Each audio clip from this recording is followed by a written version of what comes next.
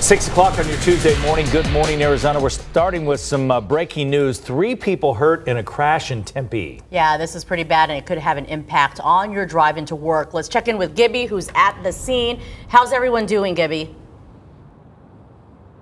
Yeah, Scott and Tess, we understand that 2 of those people are in serious condition. One of them was not so serious. We actually saw her walk over to the ambulance as they took her away. Let me step aside here so you can kind of see out here. There is one car that is overturned right now and the other into a pole. Right now we're trying to determine what led to this crash right here. We don't know yet which way they were traveling, but I can tell you what you're looking at here. This is 48th Street, just coming off the I-10. So for those who travel this is where the 143 ends.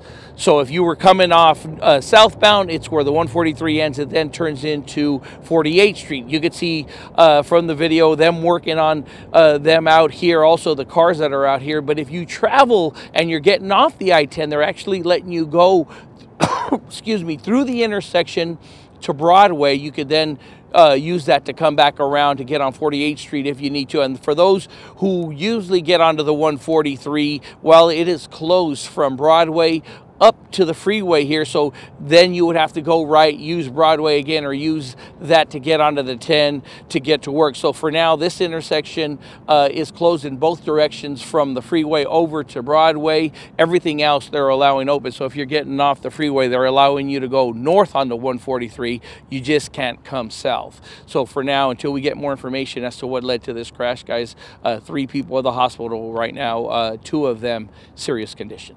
All right, Gibby, thank you. We appreciate the info. So let's go over to Gina and find out how this is going to affect the morning commute. Well, we're starting to see the effects. In fact, I'll take the baton from here and continue our team coverage. We take you to a little different perspective. This is the ADOT camera in the area, and this is exactly what Gibby was talking about here. That is the 143 right where it dumps into 48th Street. Right there at the I-10 is where it's shut down between the I-10 and Broadway. You cannot use 48th Street there in the area. So the real easy alternate is to make your way over to 40th Street.